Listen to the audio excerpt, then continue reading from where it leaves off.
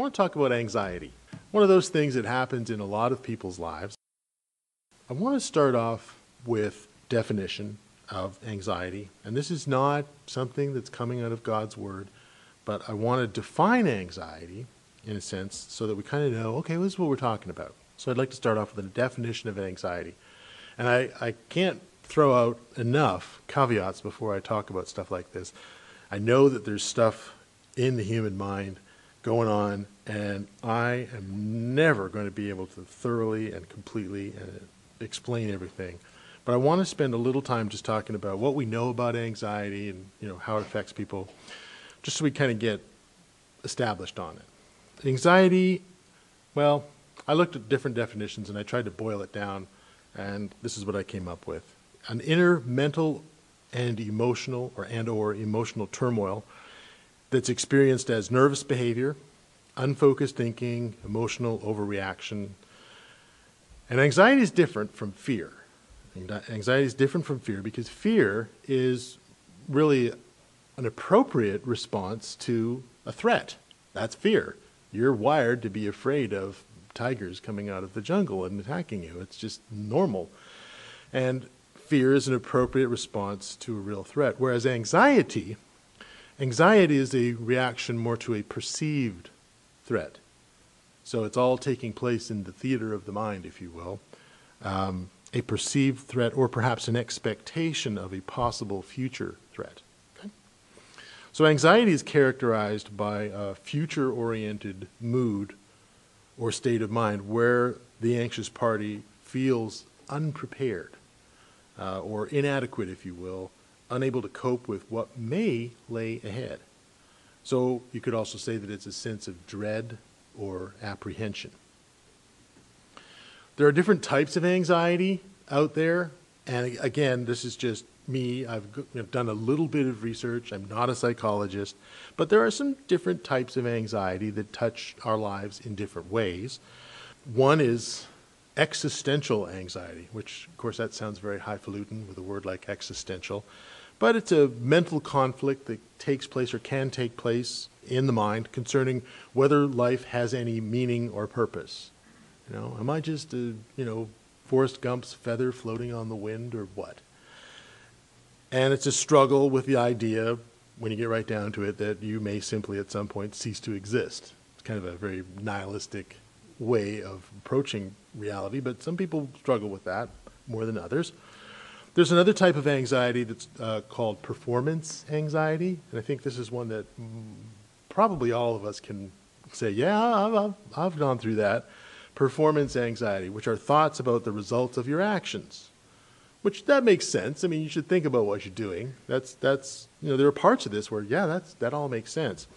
But thoughts about what you're doing, what your actions may bring about, will they result in failure, disapproval from others? That's a big one that causes a lot of anxiety. Or losing a sense of personal worth. That am I a worthwhile person? And again, that kind of plays back to the whole idea of whether people approve of you or disapprove of you. I guess in common terms, do people like me or not? Because people worry about that an awful lot. And and we'll explain a little bit more about that in the next point. As far as performance anxiety, look, some of it is necessary to optimize your performance in certain situations. If you're a surgeon, or if you have a surgeon who's operating on you, you want him to be on his game, and you want him to be a little bit worried about his reputation. Someone who's flying a jet airliner and you're a passenger. I was a big Beatles fan when I was young, and I remember John Lennon. Does anyone remember John Lennon?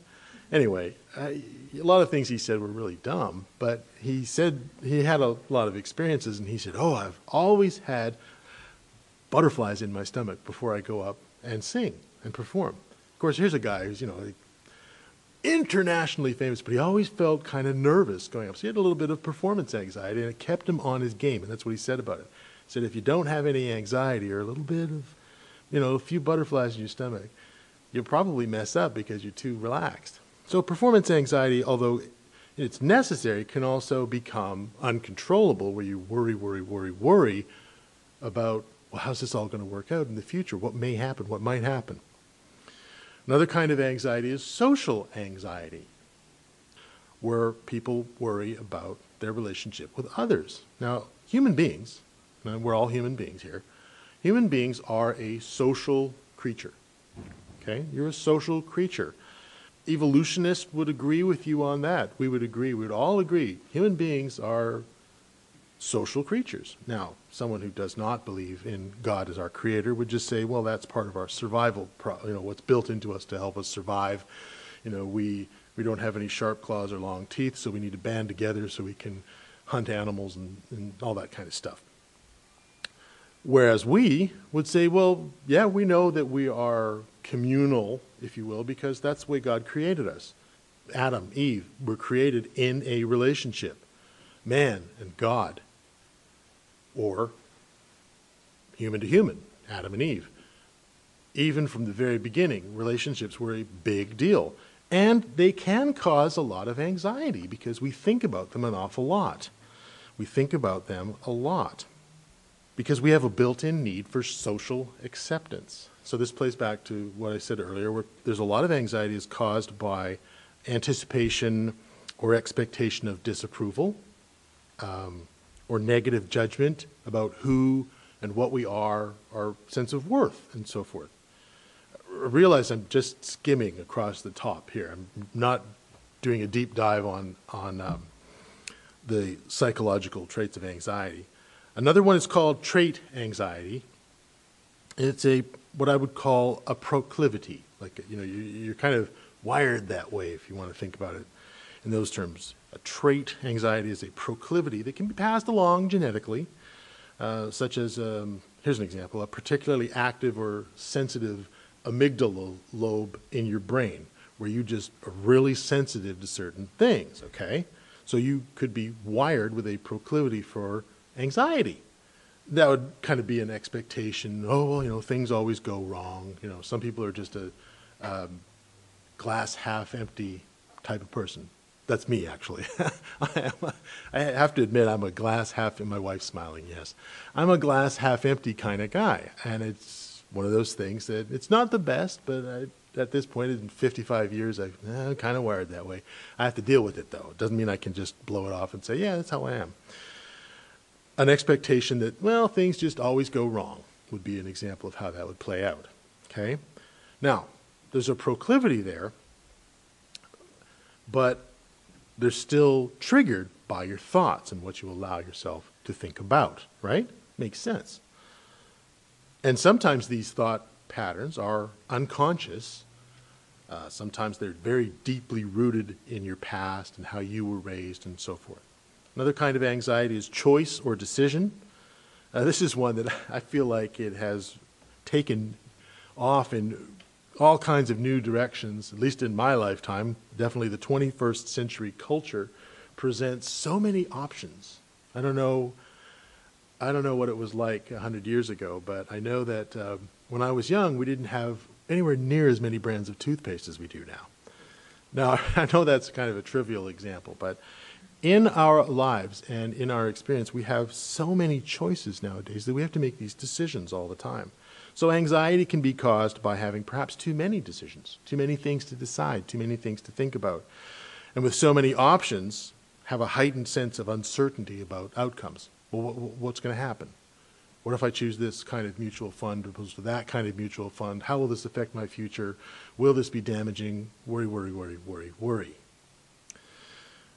One last one I've got here is pathological. That's not really something that I'm going to spend any time on, but that would be anxiety that is a symptom of some form of mental disorder, for example. Like a person who is diagnosed schizophrenic, for example. They might have anxiety that comes from mental disorder. But as I mentioned, that's really not my thing. That's not what I'm good at. That's not what I'm here for. What I'm here for is to teach about God's Word. And that's what we're gathered here for as well. So I've given you, what Wikipedia and a couple of other websites that I was able to research can tell us about anxiety. And it's only good for just kind of laying the groundwork and thinking, okay, yeah, that's what we're talking about with anxiety. But does God's Word have anything helpful or meaningful to say about anxiety? Or are we just left on our own to deal with these things? Now, I would say that all people at all times have had anxieties. All people at all times have had anxieties. And that there's a very good possibility, but I really don't know, that our present generation and our present time has a greater or more complex array of anxieties. We've got more things to worry about, more options to worry about. But does it mean we worry more? I am not sure. It's a possibility, but I am not convinced. So I think that we tend to think of ourselves as perhaps we are the age of anxiety. We've got so many more worries now in the year 2000, it's almost 2017, than people did in the year 17. But I don't know. I think people have always had anxiety, things to be worried about. What I would be willing to say is that our generations definitely suffer anxiety about different things than people might have 1,000 years ago or 2,000 years ago. People might have worried more about how to get their next meal 1,000, 2,000 years ago. Whereas today, we might be more likely to be anxious about how we're going to stay employable in a highly mobile and rapidly changing technological environment. Right? But when you boil them down, they kind of end up in the same place. How am I going to feed my family? Right? So anxiety, I think, is something we can say, it's been around, it's always been around. People have always had plenty of options for anxiety, to worry about stuff. What makes people anxious today, then, is different. And it's different today than it was from when I was young. People worry about different things nowadays than when I was a teenager, for example. Now, some people might say, well, okay, it's all different now, so therefore you don't have anything to say. You know, in the year 2017, what was going on in 1969 or 1973 and what you worried about back then is irrelevant. I disagree, and I think the same argument can be used about God's Word to say, well, that's olden times. And I've talked with my kids enough to have heard that phrase, you know, mostly about me. They've never been bold enough to say that about the Scriptures, but they've said that about me. Well, you know, basically saying, well, what do you really know about what's going on today? Right? I've heard that. Well, that was olden times, Dad.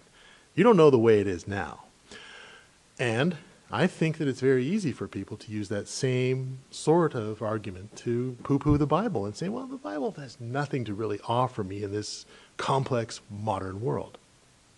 Now, I, as the pastor and the one who's given this responsibility, I suppose I could give you all kinds of coaching techniques about how to deal with modern anxieties.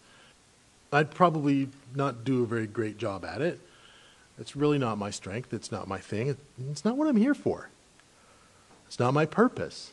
But if you're willing, and if you've walked with me through that line of reasoning, and you're willing to agree with me that anxiety is as old as people, as old as dirt, then it's reasonable to believe that God's Word has something to offer all people at all times, for something that all people at all times have suffered and had to deal with.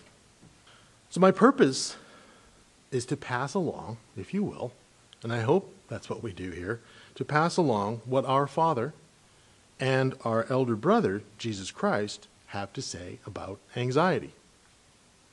Now, they may not offer you any suggestions or coping techniques for dealing with the angst of not having anybody like your latest Facebook post,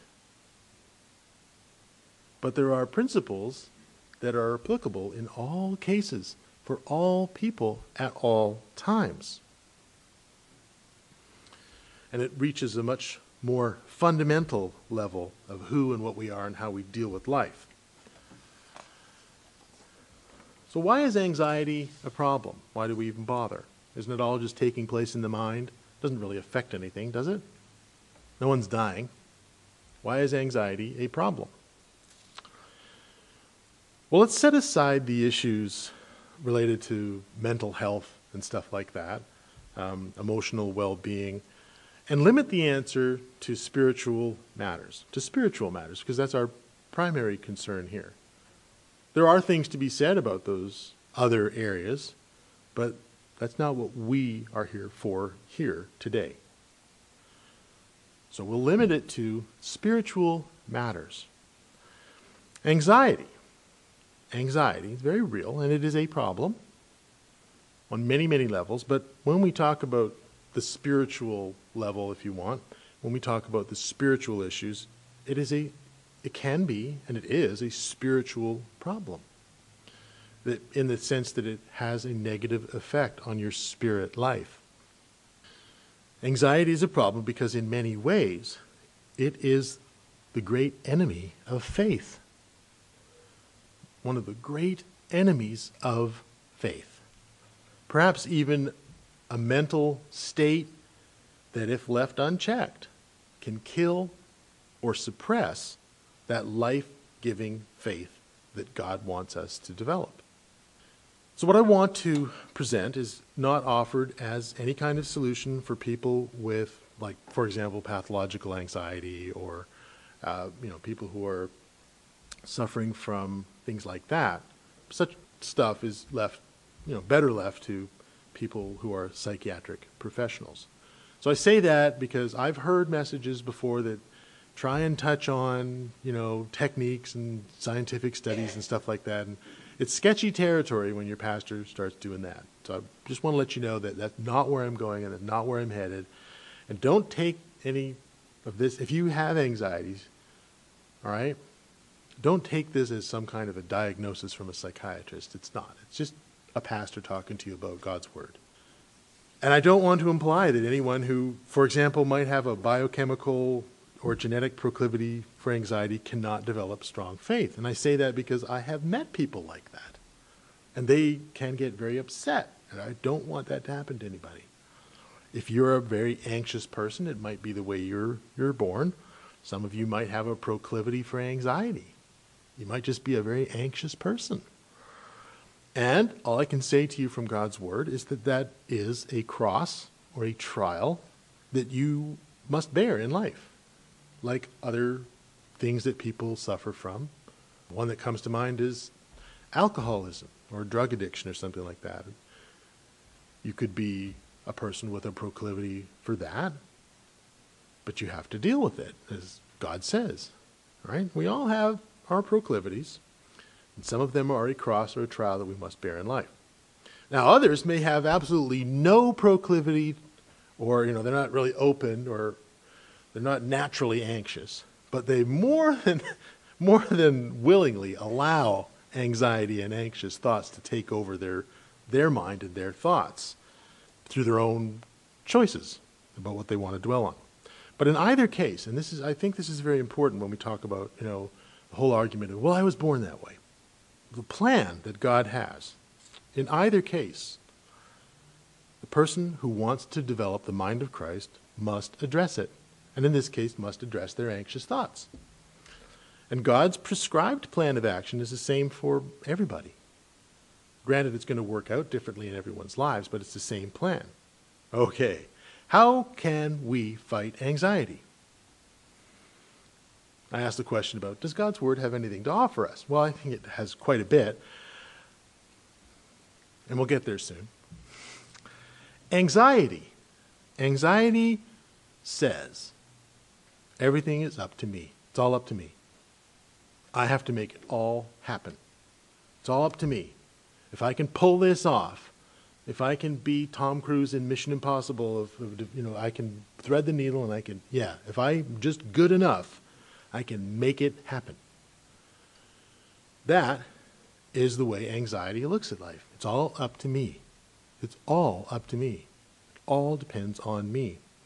And if you remember the definition that we had of anxiety and so forth, the anxious mind is concerned that they're just not going to live up to the task, that they're not good enough, that somehow, well, I always fail. Things always go wrong.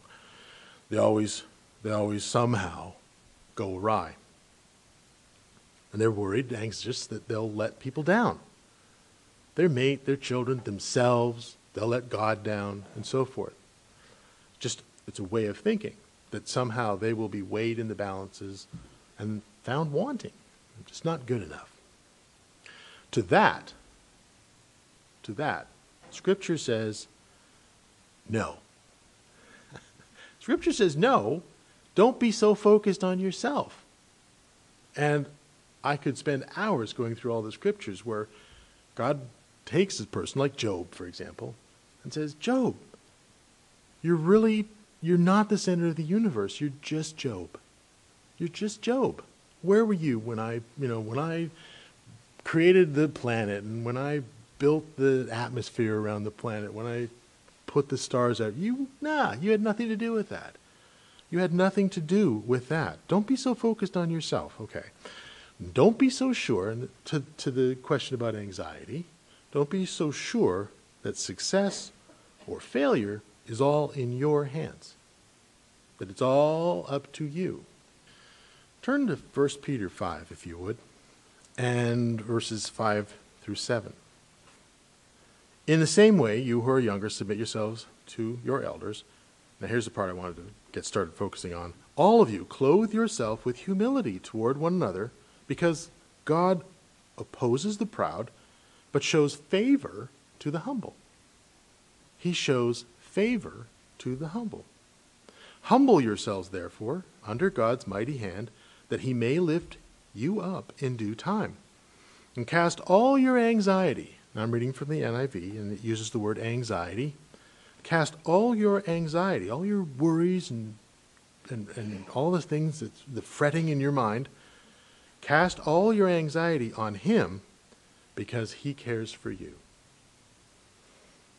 You know, we were watching that video, and one thing I would add to that is that forgiveness is about casting it off to God. I mean, the situation was beyond Andy Deemer's ability to deal with in any way. He was not in a position to punish the man or do anything, but his forgiveness really was, I think, giving it over to God. I'm going to give this to you because it's out of my league. It's beyond my pay grade, God.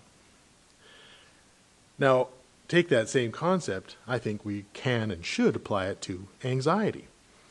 It says in that scripture that God gives his favor. And if you're reading the King James, it probably says grace.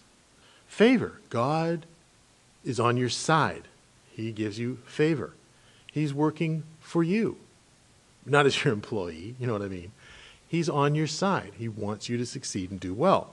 Of course, he has goals for you that sometimes you don't really know. We'll get around to that a little bit more. But God gives his favor, his approval, his help to who? He gives it to the humble. Gives it to the humble. What's the connection? Well, I'll connect some dots here. The humble person, I believe, is willing to acknowledge their need for assistance. I need help. I need help. Rather than to have the mindset, well, it's all up to me. And not even in the sense, it's all up to me, like I'm really confident that I can do it, but someone might feel in a very anxious way, it's all up to me. And I don't know if I'm up to this. But a humble person is willing to acknowledge their need for assistance. And a humble person is humble enough to ask. That, of course, gets into the whole other realm of prayer, supplication, asking, just asking. I mean, as a parent, you know, if you've raised kids, there are times when you just want them to ask. Just ask, please. Ask me for help. But they won't. We're like that too. It causes incredible amounts of anxiety. But a humble person, to such a person, God provides answers, assistance, and a whole lot more. He says he will. We'll talk a little bit more about that. Turn to Ecclesiastes 11. Ecclesiastes 11, verses 1 through 3. You might be scratching your head when you're when you hear these to wonder, how is this connecting? Work with me. That's all I can ask. Ecclesiastes 11, verse 1 through 3. Again, I'm reading the NIV, and it says, ship your grain across the sea, and after many days you may receive a return. King James, I believe, says, cast your bread upon the waters. Same idea. Put it out there. Ship your grain across the sea. From after many days you may receive a return. Invest in 7 ventures. Put it here, do this, go there. Yep, in 8. You do not know what disaster may come upon the land. If clouds are full of water, they pour rain on the earth. Whether a tree falls to the south or the north, in the place where it falls, there will it lie. So what does this have to do with anxiety? There are a lot of things we can worry about. This is talking about how you deal with what might happen, right? You just don't know what's going to happen. So invest some time here, invest some time there, invest some time here and there, because you really don't know which cylinders are going to be firing. You have very little control over things. We tend to think of ourselves as having a tremendous degree of control over our lives, and we make the choices, and we have this freedom of will, and we live in a democracy, and we can make the choices, and if we just make the right choices, everything's going to work out. That's not reality. I think those of us who have been on the planet a little longer realize I don't really have a whole lot of control over a whole lot. And a lot of stuff just happens. And I am just not able to get in front of the parade or make any difference on what direction the parade is going to take. And what good is it for us to shake our hand at the clouds and say, why didn't you rain today? Or to get mad at the tree because it fell this way instead of that way, and that way was on your garage, and this way was off in the woods. You didn't have any control over that tree. You laugh. Does that happen to you? I hope it doesn't hurt. But the idea is you just don't know. Now let's read verse 4. It says, whoever watches the wind will not plant, and whoever looks at the clouds will not reap. Stuff happens, okay? Stuff happens. And what the scriptures are telling us here is you can't spend all your time looking at the wind and wondering, well, where's it going to blow? What's going to happen? Where are the clouds going to go? What's happening? Because you don't have a whole lot of control over them. You have very little control. Stuff happens, but what you must not do is spend all day worrying about the wind and the clouds, which here are things that you have no control over. It could be anything, not wind, not clouds, but for the sake of God's word, presenting something in a way that all people at all times can understand, don't spend all your time worrying about these elements that are out of your control to do anything about, such that you never go out and actively do the things you need to do in life, to plant the field, to reap the field. Okay? You just have to go forth and do. And we have phrases in our society that we use, which are actually very good. One day at a time comes to mind. It's very appropriate and actually very wise, and Scripture says some of the same stuff. One foot in front of the other, you just have to keep plodding forward and stuff like that. Okay? People know that. That's kind of understandable. Now let's read verses 5 and 6. As you do not know the path of the wind, or how a body is formed in its mother's womb. And other translations bring that out really nicely, where they talk about the spiritual development and the spirit in man in the mother's womb. You don't know all this stuff that's going on, so you cannot understand the work of God, the maker of all things. And it goes on and says, sow your seed in the morning, and at evening do not let your hands be idle. For you do not know which will succeed, whether this or that, or whether they will both do really well. So you can't let worry about things beyond your control stop you from doing anything. I think at face value, sometimes you might have read this in Ecclesiastes and thought, well, what is that talking about? Well, I think it's just talking about stuff happens, and stuff happens that you can't control, but you can't let it get to the point where you are just unable to deal with life and go on living. which happens. I mean, some people don't relate to that, but some people probably do. And the message we're getting there, I believe, is don't worry, just keep sowing. Don't worry, just sow. Just sow the seeds. We must not let ourselves start thinking that life is merely a series of random and unpredictable events. And here it says, referencing the work of God. You don't understand the work of God, the maker of all things, the creator of all things. And God tells us through his word in so many places, I don't even think I need to turn to a scripture, that there is control and order in the universe that he has created. But, as we read here, and this is hard. This actually takes humility. A lot of it, most of it perhaps, is way over your head. And we like to think in the church that, well, we know all this stuff. We know God's plan. We know everything.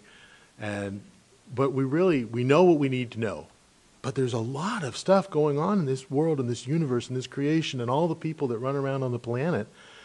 And stuff that happens, like we saw in that video, we have no idea what's really being worked on. We don't know. And this applies to understanding the ins and outs of the material world, the makings of the universe and so forth, and the functions of the spiritual, what's going on with God's spiritual work and God's spiritual creation, what lays behind the curtain, if you will. Turn to 1 Corinthians 13. 1 Corinthians 13, verse 12. Paul is trying to explain big spiritual concepts here. And then in verse 12, he makes this sort of admission, which I think is very realistic and humble.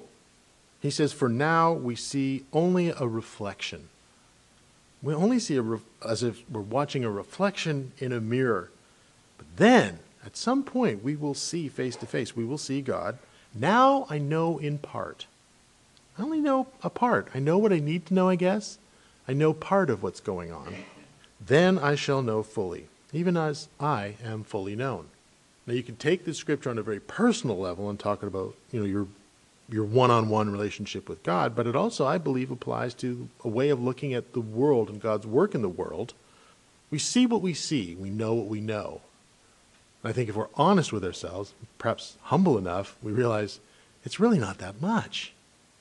And there's a lot of stuff going on that, wow, I don't know. So if humility is part of the answer, if having this more humble approach to what we know or what we are, what's even possible for us to control, if humility is part of the answer, then where might pride fit in? Where might pride fit in? Well, sometimes pride won't allow us to seek God's help. Right? That gets back to what we looked at earlier. Okay, a humble person has to acknowledge that they can't handle it all on their own and that they need help. So sometimes pride might not allow us to seek God's help with a mind that perhaps says something like, well, I should be able to figure this all out. I say that because I have that kind of thinking a lot. I need to get this all figured out. I should be able to work this out. I should be able to come up with a logical, rational, reasonable answer for this. And answer anyone who asks me the question and have it right there. And lay it all out so it'll just be so breathtakingly obvious that they will, that the scales will fall off their eyes and the lotus petals will fall from heaven and it will all just work out. Now that approach, unfortunately, can leave a person stuck in what I'm going to call a feedback loop. Okay? I should be able to figure this out. But there's stuff going on that I cannot explain or cannot control. But I can't move forward until I figure this out. I should be able to figure this out. But there's stuff that I can't explain, and so on and so on and so on. You can get stuck in this negative feedback loop. And I think that anxiety could cause a person to be unable to move forward and to move ahead with the life that God wants them to practice and pursue because they don't have enough confidence in the potential outcome. Where's this all going to go? I need to know. I need to have it all mapped out. I need to have a plan. And they are anxious, to get back to what we said in the definition portion, about what might happen. Well, what might happen? But humility can allow us to move forward with greater confidence. We have to start, though, with accepting that there is a lot of stuff going on out there that is way over our heads. That God is at work, that God is doing things that we don't know.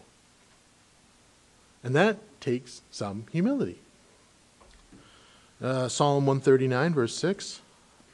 This is just a little verse that I remember because it's always struck me. It's in the middle of a psalm where David's talking about how God just has this ability to reach him wherever he is on some sort of spiritual CB radio and track him down and know what he's doing and search his spirit. And he's thinking about it and pondering about what God's doing. And then in verse 6 he says, "Such knowledge is too wonderful for me and too lofty for me to attain." I can't figure it all out, and I can't give you an explanation for everything that's going on. I know it's wonderful what God's doing, but it's too lofty for me. It's too wonderful and wise for me to get.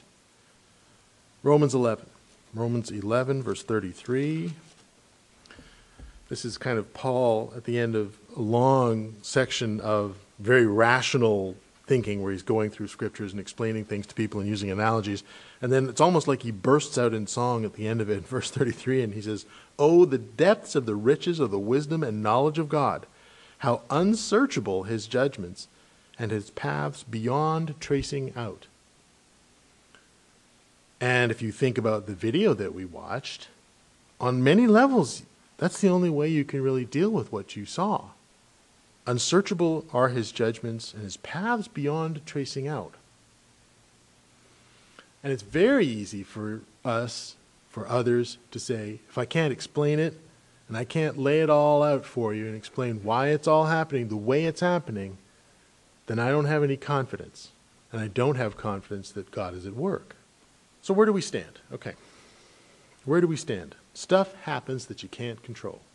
God is in control, but then you also can't possibly understand everything that he's up to. So I think that there's a logical question there, which is, how does that move the ball forward for me? How does that give me any greater confidence in the future and, help calm my anxious mind? I feel, if that's all there is, that I'm still in the dark and it can all come across as kind of random. It's just happening if I can't explain it. The answer, your confidence in the future, or your faith, if you will, is not because you have been given a better idea of what the future holds. That's not where your faith and confidence really come from. Because as much as we like to think we know, and I've searched the scriptures and I've studied prophecy, we really don't know. And there's not a lot that we can really pin down and say, I know exactly what's going to happen when, where, how. We don't know. Our faith and our confidence comes from a confidence in the nature and the character of the one who is in control.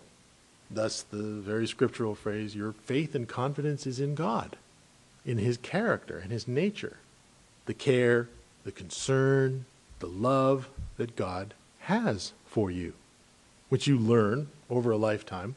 You learn some from his scriptures, some from answered prayer, some from trials and suffering that you go through, but you learn about the character and nature of God, and that is where your faith and your confidence in the future comes from. Not that you've been given some kind of insight or secret knowledge or anything like that. And what does God want us to do with this? What does God want us to do? Well, I think as we read earlier, his word to us is, don't worry. Just sow. Plant seeds. Harvest your crop. Build. Live. Have a family. Do all the things that I've put there for you to do. As the scriptures say, God has created good works that you move forward in them and you do them. So keep sowing. Keep doing. Keep living. And I believe God's word says to us, don't worry over the results. Andy Deemer, he forgave that guy. He couldn't worry about what's going to happen to that guy in prison. Is he going to learn his lesson? Is justice going to be served? He had to just give it over, right? Don't worry about the results. Just sow. Just do that. You could think of what Paul said, for example, in regard to all the work he did in establishing the work in the church, the congregation there in Corinth. He said, I, Paul, planted. Apollos watered. But God provided the growth. So the results were of God. Paul planted. He had to, go forth and do the sowing, do the planting, do the work, do the things that God wanted him to do. Apollos did likewise, but God provided the growth. The outcome came from God. As I mentioned earlier, we simply move forward, one foot in front of the next, if you will, or one day at a time. Now that can still come across, I think, sometimes as a little bit on the random side. Just scatter your seeds abroad, wherever, whenever, however. Whatever will be, que sera, sera. And it doesn't really sound like much of an action plan, as much as maybe just, resigning yourself to meaningless or at least unimportance to your actions. Well, nothing I do is particularly important. God's going to do it all anyway. Well, you can control something. You might think, wow, I thought this was going to be all about how I can't control anything. You do have something very important that you can control. You can control the type of seeds that you sow. That you can do. God's given you that. Turn with me to Hebrews 11, verse 6. Hebrews 11, verse 6 says, without faith it is impossible to please God, because anyone who comes to him must believe that he exists and that he rewards those who earnestly seek him. Or you might have a translation that says, diligently seek him. There's a lot packed into that verse. A person must have faith. They must believe that God created all things, that he exists, that he is who he says he is, that there's control in the universe, and that he rewards those who diligently seek him. We can control the type of seeds we sow. Now, I could go into, well, you might say, well, what seeds are you talking about? Well, we talk about that almost every week. The seeds that you need to sow, what you need to go out and do. But we can't control the results. You can offer forgiveness to some person. This murderer guy that we saw in the video there. You can do what's right, but you can't control the results. Andy Deemer had no control over how that guy responded. It was totally beyond him. All he could do was sow the seed or do the work that God has put forward for him to do.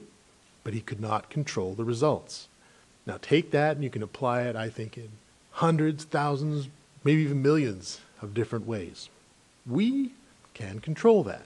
So let's make sure that every day we sow the good seeds that God wants us to sow. And God does not tell us in advance which seeds are going to grow and which seeds aren't. Is anyone a gardener? Does anyone do gardening?